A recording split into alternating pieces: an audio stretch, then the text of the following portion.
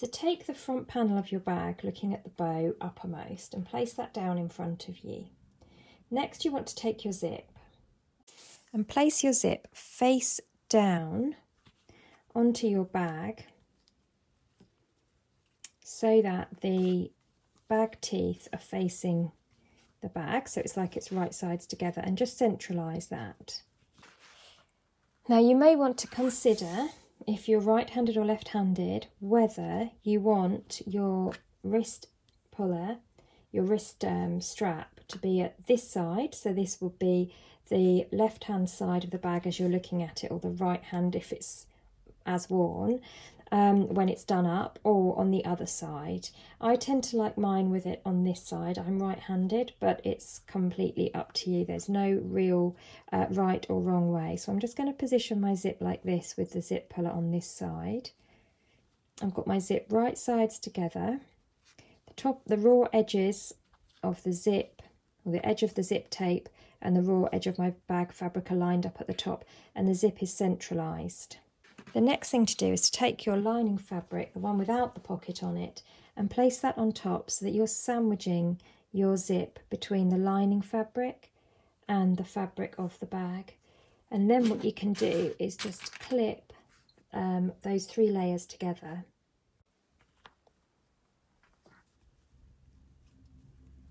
So all 3 raw edges matching.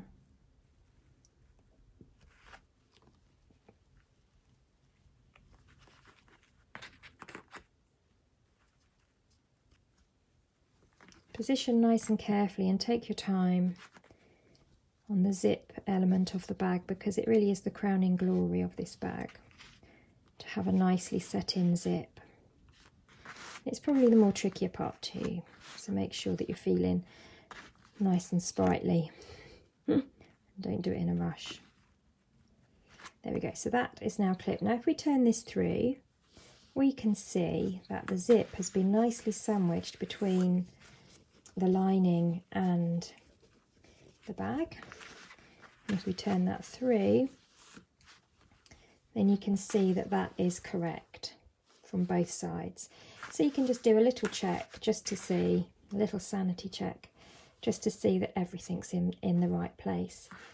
So what we're going to do in a second is take this over to our sewing machine, and using our zip foot, we'll sew through all layers, so through your outer fabric, your zip tape and your lining fabric all in one go to sandwich the zip. Now this is going to get in the way, this great hunky chunk of a zip pull. So let's start by just moving that down a bit. So that's now out of the way. Now when we start sewing, we'll start up here. When we get to about here, we'll stop, we'll move the zip puller out of the way, and we'll carry on down to the end. So we're ready to sew our zip on, but before we do, we need to put our zip foot on our machine. So I'm going to take off my regular sewing foot, and I'm going to put on my zip foot. The zip foot has 2 features. First of all, on the wrong side, you have this let-in area, which allows the zip to travel over, which allows the presser foot rather to travel over the zip. So that just means that your zip teeth can go in here, and that allows your presser foot to get nice and close to the edge, and then your needle will come down in here, and you'll just be able to sew nice and close to the edge of your zip. If you're using a regular presser foot, you just won't be able to get in as close, and it won't look as good. And all machines should come with a zip foot, so just make sure that you kind of familiarise yourself, depending on which machine you're using, familiarise yourself with your zip foot and make sure that's what you're using. So I've got all of those edges lined up now, and I can see here that my zip teeth here are going to travel under this gap here, created by that kind of shape on the bottom of my presser foot. I'll start by doing a couple of stitches forward and a couple back, and just take your time when you're doing this. I'll move that thread out of the way. So I'll take off my clips as I go, and I can see that everything's nicely lined up. And as I'm sewing there, I can see that my zip teeth are travelling under there. and I'm nice and close. Now I can also see that the edge of my zip foot is lining up with the edge of my fabric, so I just use that as a reference point, and when I come to sew the other side of my zip, I can then use that as the same reference point so that the zips are, both sides of the zips are the same. Now I can feel that my zip puller is here, and this I'm not going to be able to go too much further without it feeling like it's really going to start getting in the way. So make sure that your needle is down in your fabric and you want to lift your presser foot, and then you should be able to peel back your lining, and you should see just underneath there that you've got your zip puller. So you just want to pull that back up to the top so that it's out of the way. So we've sewn all the way down here to encase the first side of that zip. So if we open this up, then you can see that you have your lining on this side with your zip in the middle, and there's your bag fabric. And if you push that lining back, you begin to see how that bag will look when it's finished with the zip up at the top here. So we want to stop the lining from getting caught in the zip when it's being undone and done up. So I'm going to do an understitch. So what I want to do is just push all the seam allowance towards the lining side, and it will want to go that way anyway because the foam is quite stiff and will kind of kick it out towards this way. And then I'm going to just stitch through the lining, making sure that the lining's pressed away from the zip. I'm going to stitch through the lining and the seam allowance of the bag fabric all the way down here. And that will just keep the lining away from the zip as it's being done up and undone. Now on the right side, on the bag side, this will naturally fold over and fold away. It's quite rigid and stiff, so that probably you won't have a problem with that folding up because it's kind of held in place by the foam. But with the lining, it's a little bit more flexible, I suppose is the right word. So that might sort of fold up and get caught in the zip, which is why we're going to just do this understitch next. So probably a good idea just to make sure that your lining is firmly away is just to give it a quick press, folding it away from the zip. So I'm going to keep my zip foot on here just so that I can get fairly close. Find a reference point. So I think if I just put my foot down there so that the edge of my zip here, of my presser foot here, is to the edge of the fabric, that's probably quite a good reference point for me to use so that I can do the same on both sides. I just undo my zip puller so it's a bit out of the way there. There we go. Do a couple of back stitches to begin with.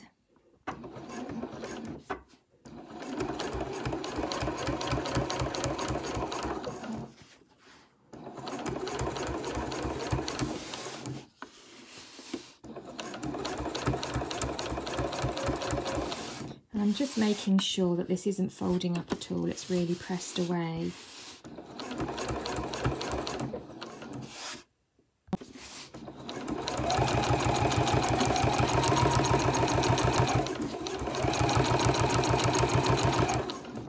I'm coming to the puller now, so I'll just raise my foot, making sure that my needle's down in my fabric. And then I'll just twizzle that zip past there. And then I'll just carry on. All the way to the end. Back stitch at the end.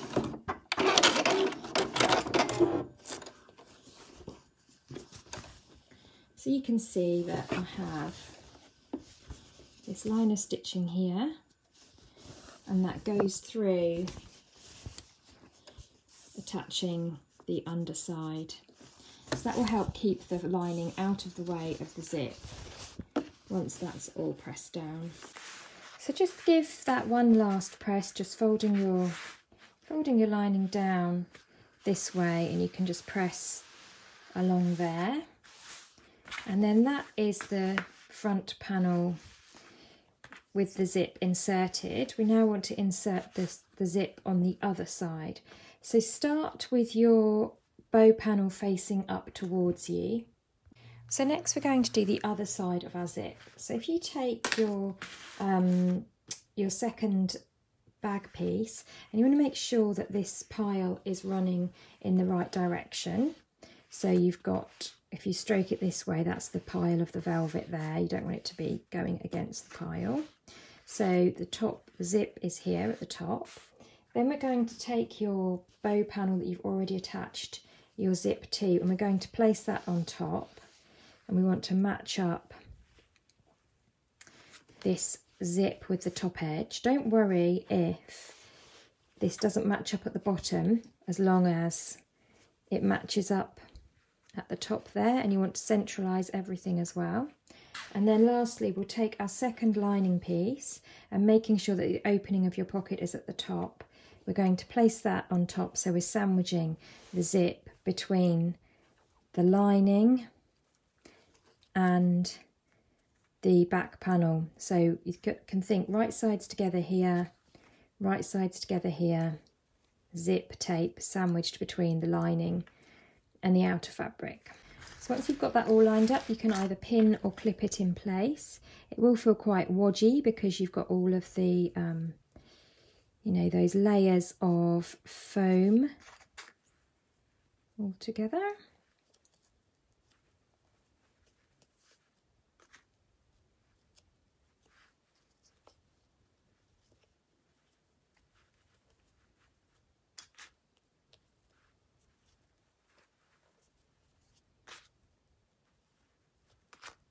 I've got the zip puller there, so I'm going to have to move that out of the way in a minute. But for now, I'll just clip that in place, and I'll wiggle that out of the way when I get over to my machine. So there we are, my zip tape is now sandwiched. If you want to, you can just open this up and just do a quick check and ask yourself, you know, does everything look right? And of course it does, because your zip is there on the right side of the bag, and it's the back of the zip is there sandwiched between the lining panels. So I know that that's good and that I've lined everything up correctly. So I just want to go back over to my sewing machine now and sew, using the zip foot, sew the second half of that zip in place. Pop that under my zip foot there, just take that first clip off so it's not in my way.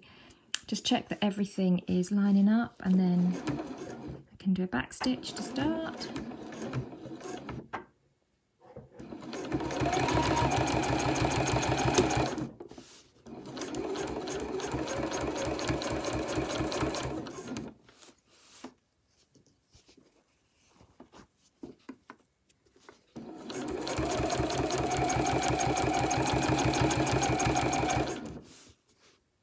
And I'll just go all the way down to the end and then do a back stitch. Now, as I approach the end there, I just want to wiggle my zip puller out of the way. So about here, I've got my needle down in my fabric, lift my presser foot, and then just wiggle that zip puller back out of the way. And actually having that puller in place makes it a bit easier too. We're going to do the same thing again and just stitch our lining to our zip tape along here. Stitch our lining to our seam allowance along here to do that understitch that will keep the lining away from the zip teeth. Back stitch to begin.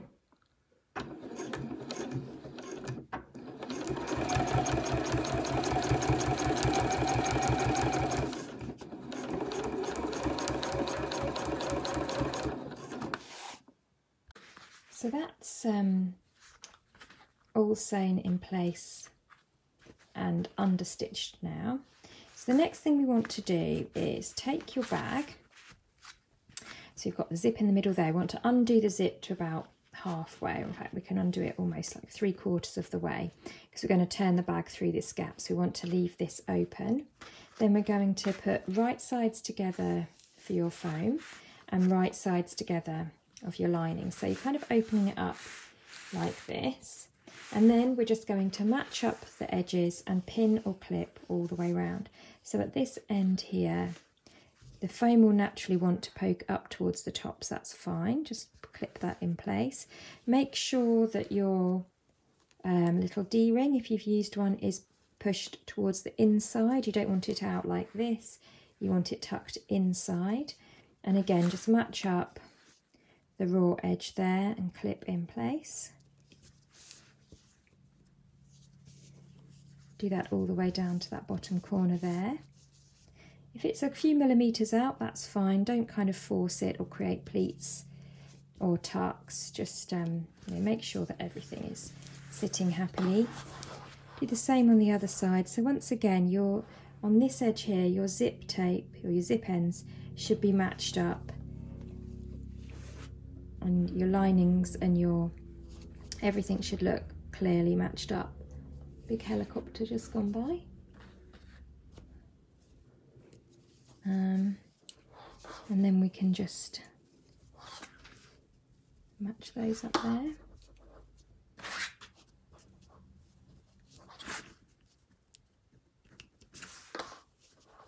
And then again, clip around the middle. Now you've got, if you look in here, you've got quite a lot of bulk. So you've got your bow and you've got your wrist strap. So don't worry if it feels a bit bulky. You just want to clip all the way around those edges anyway. You've got 2 layers of foam as well. There we go. So that's now clipped all the way around there. Make sure you've not caught anything. And then we want to clip all the way around the lining as well. So we want to clip all the way around the lining, the bag fabric, and the other side here. Leave the entire bottom open. This is because it's quite a bit to pull through, to turn through. So what we're going to do is, rather than leaving a small gap that you have to fit everything through, we're going to leave the entire bottom of the bag lining open and then sew it closed in one go. Something that will make that a bit easier is if we start just by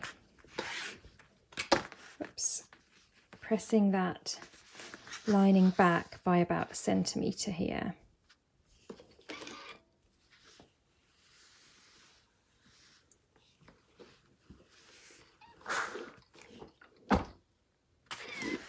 Flip it round, do the same on the other side. This will just help to make it a bit easier to match things up at the bottom. Just creating a kind of a crease line or a guide, like that. So I've pressed up the bottom edges each by 1 centimetre on the lining. And when I sew, I'm going to start here at the corner, come all the way up, go all the way along and come all the way back down again and do another back stitch here. And this method will give me a nice big opening to turn my bag through, because I've got the bow going on and this foam is that little bit more wodgy as well. So things to think about are, leave the entire bottom open.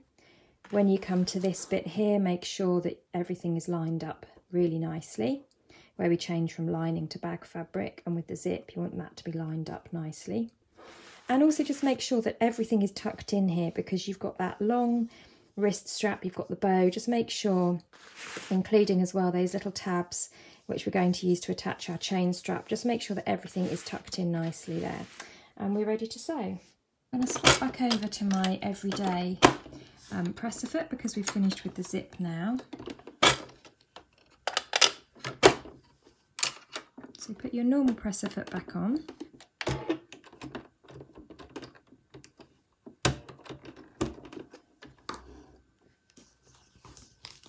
Can start sewing at one side of the lining there, so just match everything up. And we've got a 1 centimetre seam allowance. Start off with a back stitch.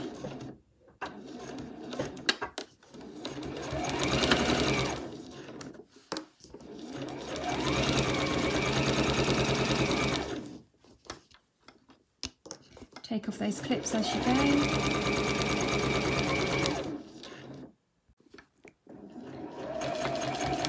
Now when you come to this bit, it's a bit bulky, so just take your time make sure that the foam is pointing upwards.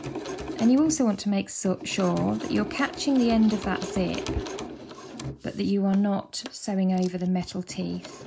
When you come here, just make sure that your D-ring tab is poking inwards.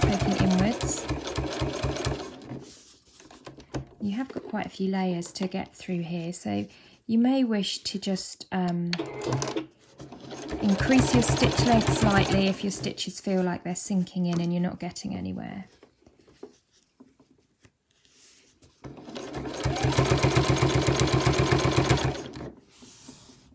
So I'm coming towards the corner now, so just stitch into that corner. Make sure that you leave your needle down in your fabric and just swivel round.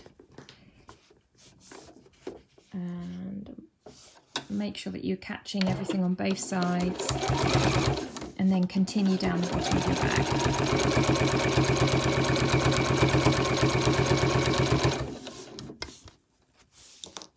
And we just continue until we're all the way back to the other side of the lining. And once again, once you come round to this bit, just make sure that everything is lining up.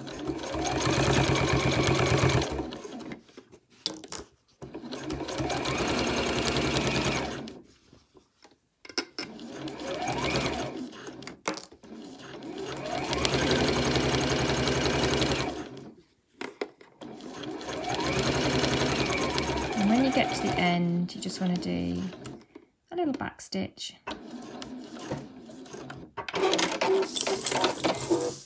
And that's all sewn. So there we go, we've left this bottom bit open, we've stitched up our pressed edge, and we've sewn all the way along here, down and back along to the end again. Before you trim anything away, just have a look inside your bag and just check that your zip tape has been caught. Sometimes you've got this little bit of extra here, and sometimes you can find that you've still got that fraying loose end of your zip tape showing. And if it doesn't look like your zip tape has been quite perfectly caught, then you can just go back over and do a second row of stitching, just coming in a little bit just to make sure that you've caught it. That does sometimes happen, and a bit more trickier to see on the zip end, but when you turn it through you will find out. So just before you trim anything away, just double check that you have caught your zip tape in both sides. So we have a 1 centimetre seam allowance, and that should catch it, but you may want to go just to slightly above 1 centimetre just to make sure that you catch that zip tape there. So we're now ready to turn this through, so we can actually now just trim away a little bit of excess at those corners just to help reduce the bulk there. You don't want to cut through your stitches, but you just want to trim away some of the bulk of the fabric. Don't worry about the lining because that's on the inside and it's also very lightweight. So next we can actually do the exciting part, which is to turn our bag through. So this does feel fiddly because it is such a wodgy bag with all of that foam.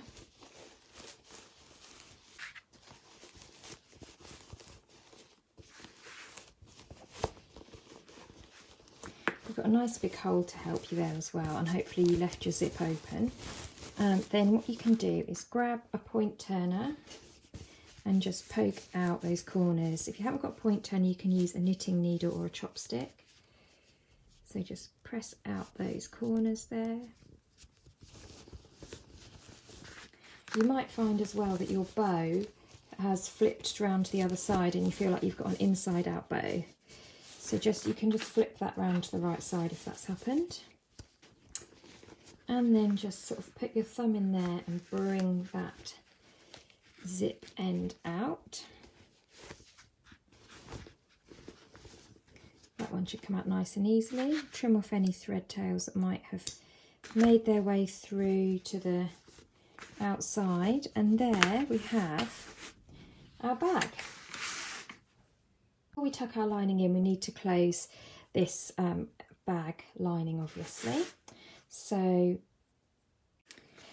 we can just line everything up, pop some clips. Doesn't mean that you have a seam all the way along the inside of your bag, but I think the benefit that you get from being able to turn everything through a bit more easily without crushing it is worth it. But if you were making this bag with a lighter weight interfacing instead of the foam, then you may find that you can just leave a small gap and do it that way. But I thought I'd show you this technique just so that you can see. There you go. So that's now clipped down in place. So I'm just going to do a small row of stitching right on the edge there. And then I can tuck my lining into my bag and we're finished.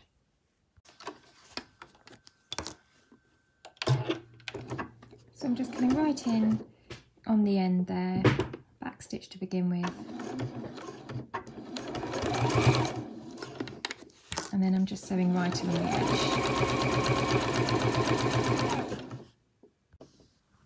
So there you go. We can now tuck the lining back into our bag and we're finished.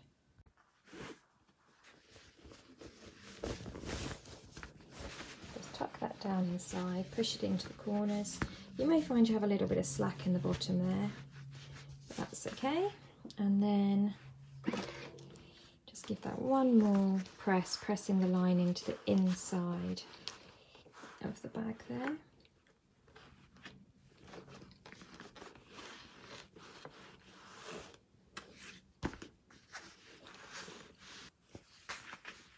And we're done. I can add my chain strap onto my D-rings.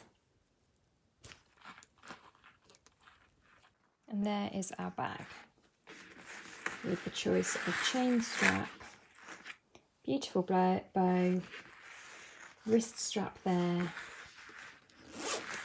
and internal pocket. So I hope you've enjoyed making that. And this kit is available in a choice of 3 colours, the mink, the aqua that I'm using here, and then also the pink, and also available as a PDF or paper pattern from flyingbobbins.com. So do share your makes. If you're going to make this bag, do let me see the pictures. You can pop them on social media using the hashtag flyingbobbins, and I'm sure to see them. I do love to see your creations. I think there are so many things you could do with this bag, because you could actually use different fabric for the bow and the background, so maybe black and white or something really striking like that. But yeah, I hope that you enjoy making this. I think it certainly is a great bag for the festive season, as well as for holidays as well in the summer, and makes a great gift too. So happy sewing, and I'll see you in the next sew along.